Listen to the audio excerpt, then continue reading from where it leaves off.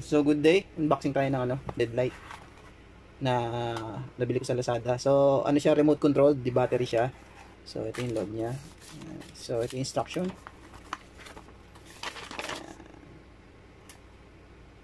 So hindi ko na babasahin. So ito yung ano niya. Adhesive pad para dito sa, ayan, makita niyo, anim siya. So ito yung remote. So ganin natin to. Testing natin. So ito yung function niya, light and timer, 10, 30, 60 and 120 minutes, 10% and 40%.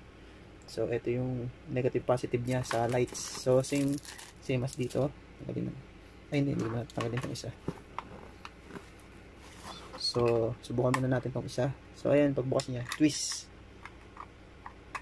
So tatlong AAA siya, saktong-sakto. Nakabili ako ng sale sa Handyman. So 90% siya, alkaline. Subukan natin kung okay nga to. Pag okay to, masaya. Gamit ko talaga siya. So ayan.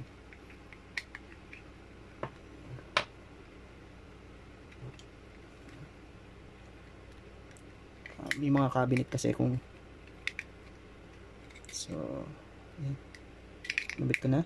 So hindi ko alam bakit parang natangat siya. Yun, hindi pala nakapush. So yun, wow. So kita nyo, ilaw kagad siya. So meron siyang manual switch. Oh, bukas.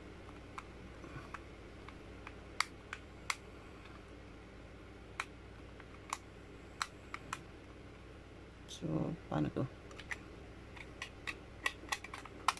Yun, lock na. So meron siyang manual switch, meron siyang remote. So subukan natin on. Wow, galing.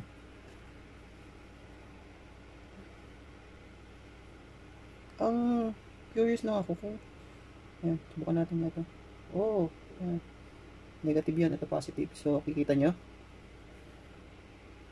and then 40%, 10%, ang galing, 100%. So lagyan natin ng timer. Timer na siya. So ito pala, meron pala siya on. So maglagay pa tayo ng isa. Tingnan ko kung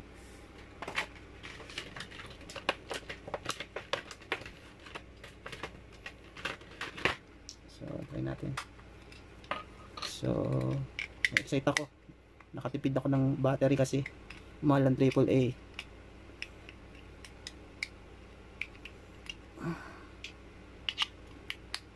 Yan, so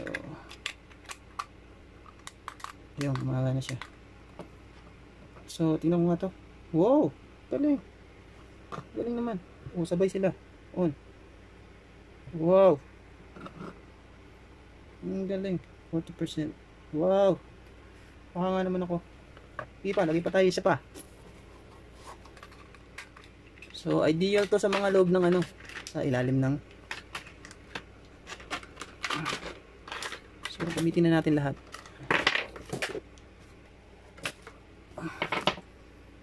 Total mura lang siya. Sinamantala yung mura sa demand. So yan. Okay.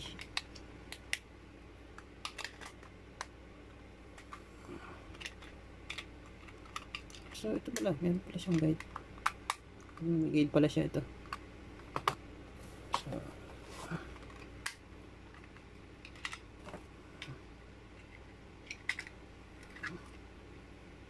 So siguro kapag napundi yung ilaw, replaceable siya kasi may screw siya dito yun.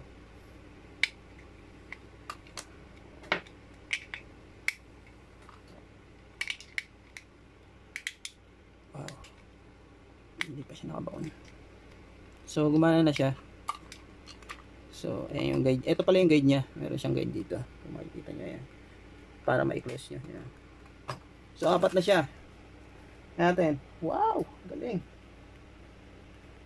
So testing ko rin itong isang remote. Tinanggal ko muna yung ano niya.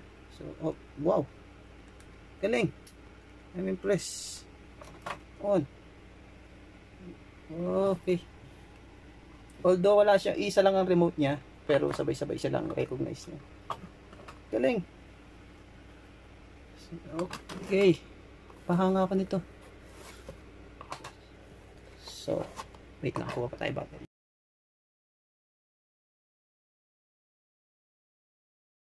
So, let's see. Wow.